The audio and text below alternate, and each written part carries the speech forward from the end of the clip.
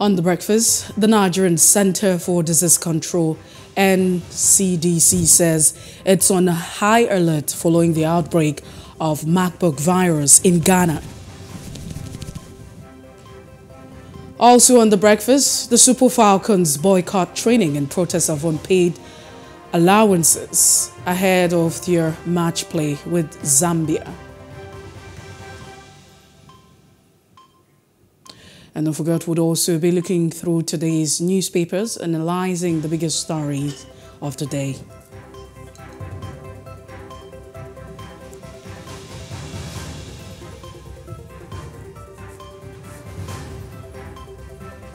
It's a beautiful Friday morning. Welcome right here to The Breakfast and Plus TV Africa. And some people will say, thank God it's Friday, but not to almost everyone because, work would always continue. I am Messi Boko. We start our conversation with a top trending.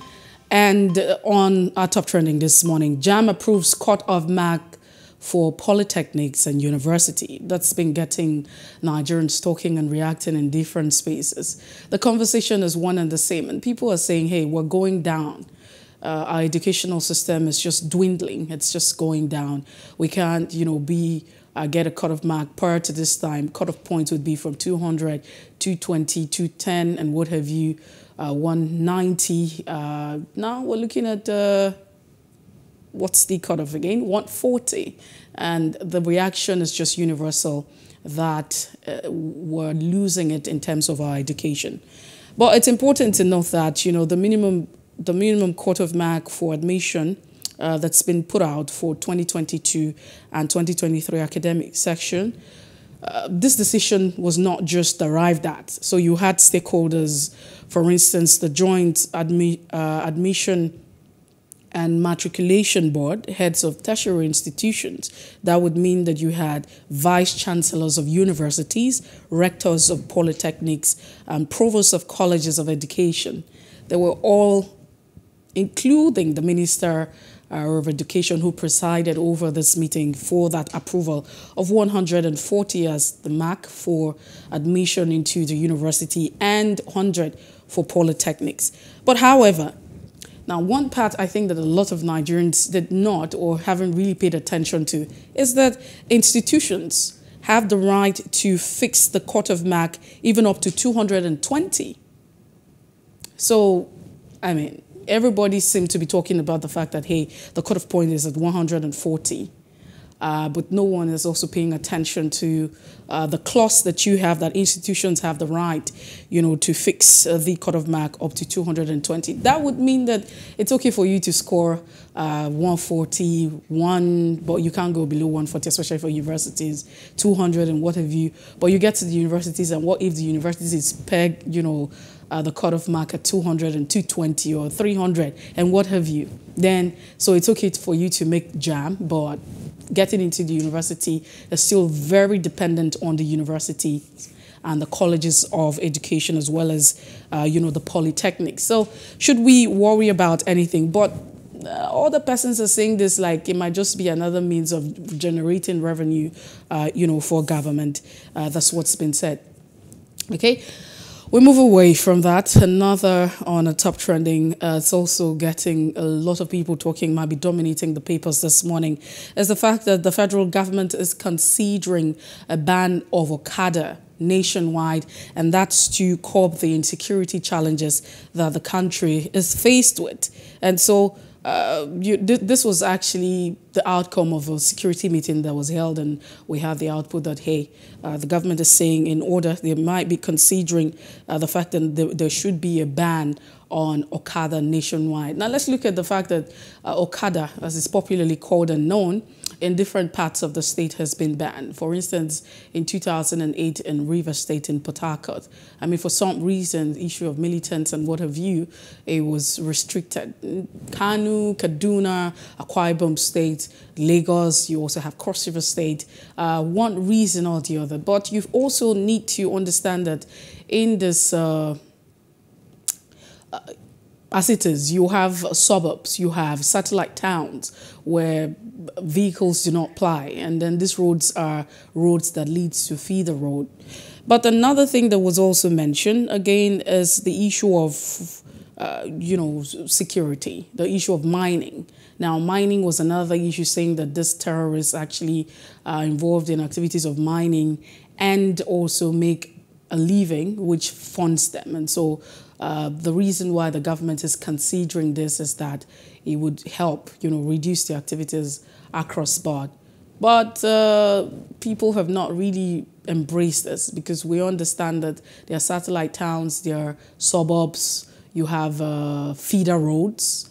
When you tell people not to, when you ban Okada across, I mean, for instance, if something's to go by and Okada has been banned or motorcycles been banned, what happens to people who live in these satellite towns, who live in these suburbs, where the only means of transportation and transporting their goods would be having to use the motorcycle or use the bikes or Okada, whatever you want to use to get to their location. But on the other hand, the issue of mining is also very critical, because there are several reports about from intergovernment, and independent think tanks talking about the activities of miners. So you have people who are into small-scale mining in the West African region and, other parts of Africa. And so Central Africa, so West Africa and Central Africa.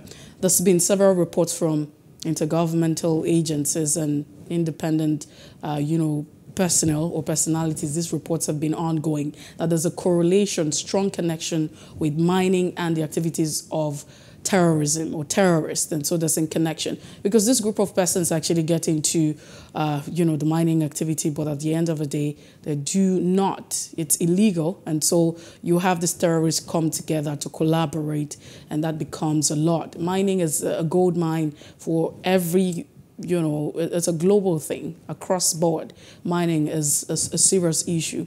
And these persons have understood collaborating with illegal miners. But the question here is, do we know those who are involved in illegal mining? Do we know the identities of these terrorists? We understand. So it's not a new thing, that mining, but is it okay for you to say you want to ban bikes? Does that solve the problem? People have raised question of the NIN, the SIM linkage and communication. Some people have been very sarcastic about it and say, if the government is bent on considering banning bikes or the Okadas for nationwide just to curb the activities of this terrorists, then it would be okay to say, let's ban live.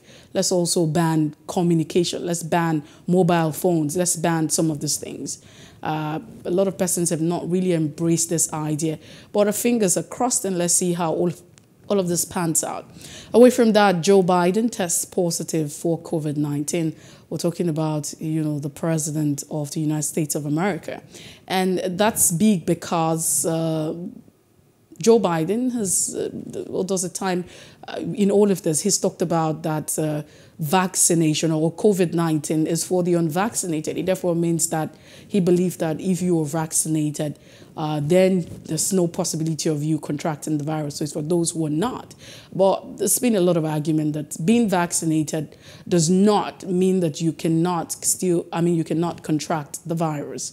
It's just that it reduces, the severity of whatever effect it would have on you when you juxtapose that or compare that to when you're not vaccinated. And there's a lot buzzing, especially from the United States. People have reacted differently. We've also seen persons who are wishing him to get well soon because they cannot imagine anything happening to Joe Biden. But it just goes to show that despite the fact that countries and countries of the world and have actually relaxed the restriction. I mean, all of the protocols, for instance, travel restrictions, all of that has been relaxed and what have you. And some people have been very careless about the non-pharmaceutical protocols that we observe, washing hands, wearing your nose masks, and what have you. It's just a reminder that the virus is still with us. It hasn't gone. And it's important that we protect ourselves at all costs. And that's the size of it on our top trending this morning. We'll take a break. When we return, we'll be looking at the front pages of our national dailies. Please stay with us.